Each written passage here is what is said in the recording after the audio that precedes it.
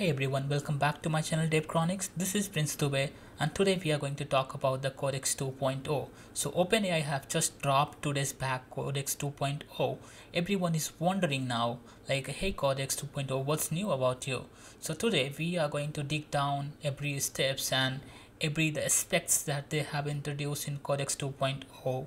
So let's bring it back.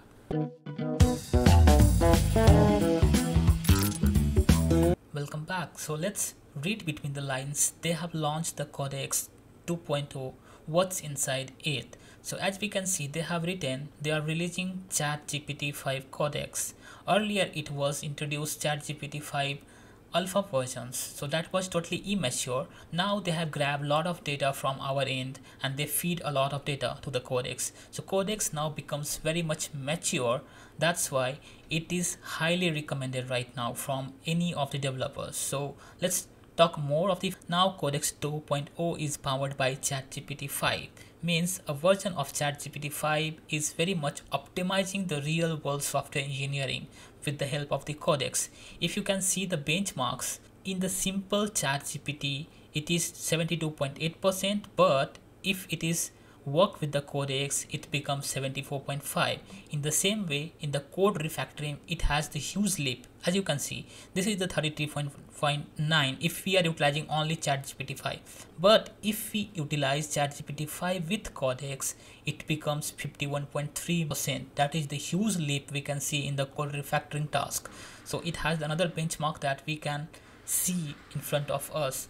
Next is it can handle everything from the writing fresh code to debugging large scale refactoring. Even I have heard the rumors that it can continuously work on the single task if it is the longer one, continuously 7 hours longer. So let's suppose you have given a command to create a big applications, even it can be like a Microsoft architecture, a full stack application. So it can work continuously without break up to 7 hours to complete your full stack application or any kind of applications. So this is the another big updates that we can see in the Codex 2.0. Perfect. That's I just amazed with this kind of updates. Next is that is very much advantageous for any of the developers who are utilizing the ChatGPT 5 or Codex.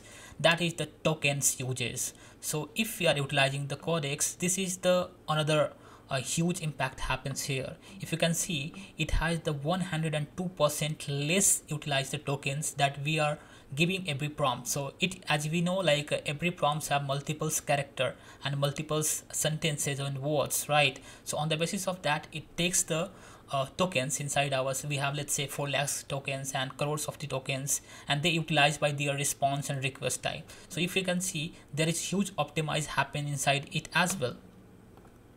Now what's next? Next is the ChatGPT 5 Codex has been trained specifically to conduct a code review as well and finding the critical flaw. So it work with our code base over all the structure and it can scan the like whole our code base.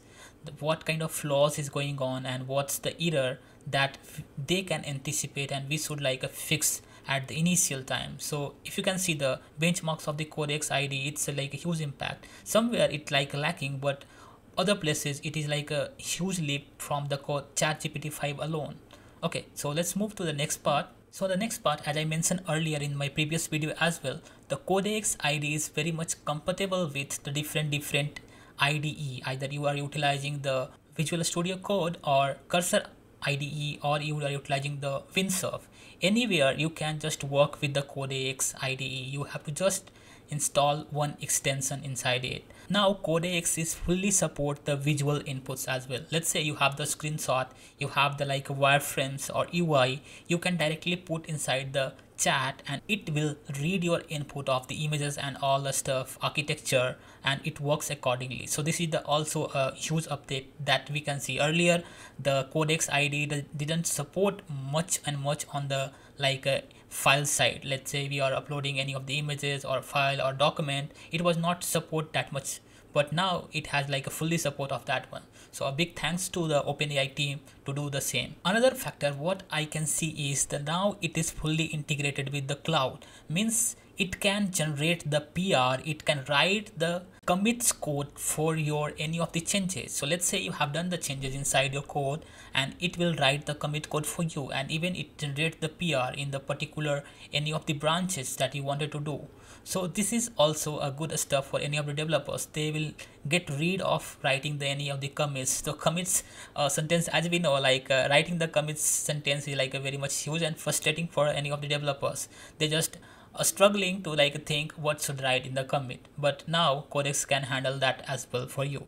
So that was it about the Codex 2.0. So just tell me, would you trust the AI agent to review and write the production code for your team? Let me know about in the comment. I would love to read your comment and reply over there. Thank you so much. Have a good day. Bye bye.